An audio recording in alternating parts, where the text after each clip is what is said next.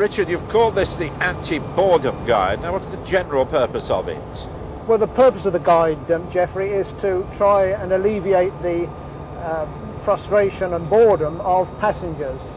We tend to be encased in our little tin boxes and travel down the motorways without really realising just what interesting things there are to be seen. This, we must stress, is for passengers, not drivers. Oh yes, and one must say that it's really designed for passengers while the driver concentrates fully on the road.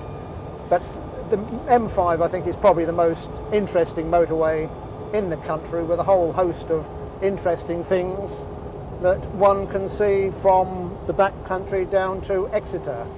Interesting thing, of course, the situation we've got at the moment is contraflow and roadworks, the sort of thing which can be very irritating for drivers, can't it? Too true, but I think that's really when the book comes into play, and very often, of course, we're stopped on the motorway for some little time, and it gives the passengers the chance to say, well, what's that church over there, or what's the cathedral, or why is that particular mound there, or what's the village over there, and so on. Battle sites, castles, they're all on the M5.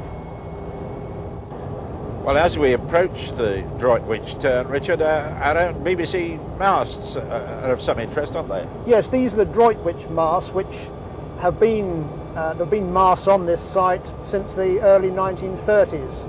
And it was an ancient site in any case, where there was in fact a manor on this site, and in fact the site was mentioned in the Domesday Book.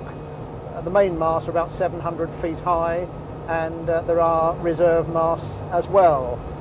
And there is a lift that takes the engineers to the top as and when required, and no doubt there's a superb view of the M5 motorway from the top.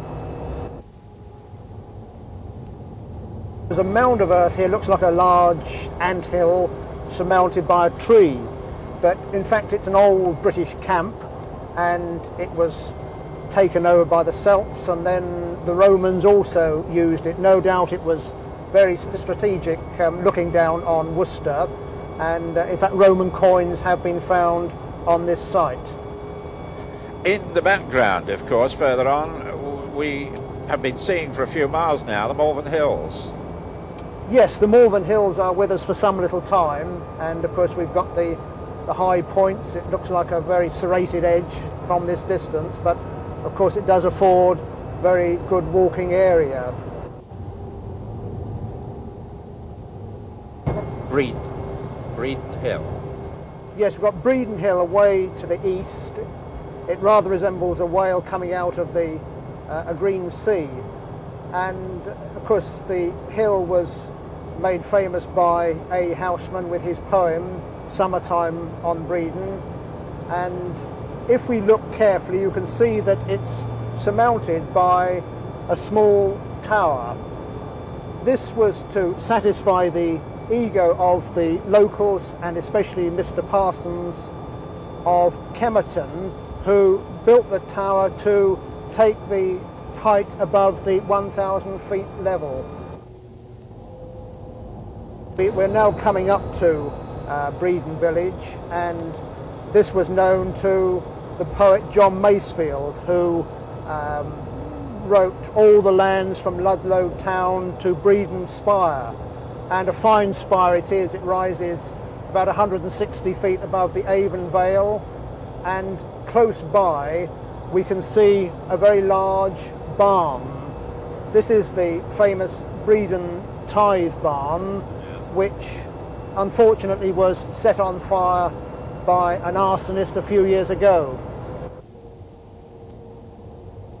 Tewkesbury Abbey is probably the finest Norman work we can see in the country, and it's rather fortuitous that it escaped from the clutches of Henry VIII when he was doing his work of destruction of abbeys and monasteries throughout the land.